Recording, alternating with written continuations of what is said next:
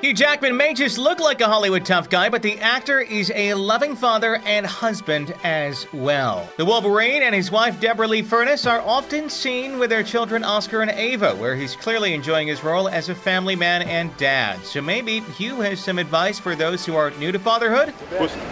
What's a good piece of advice for a first-time dad? You're not a dad.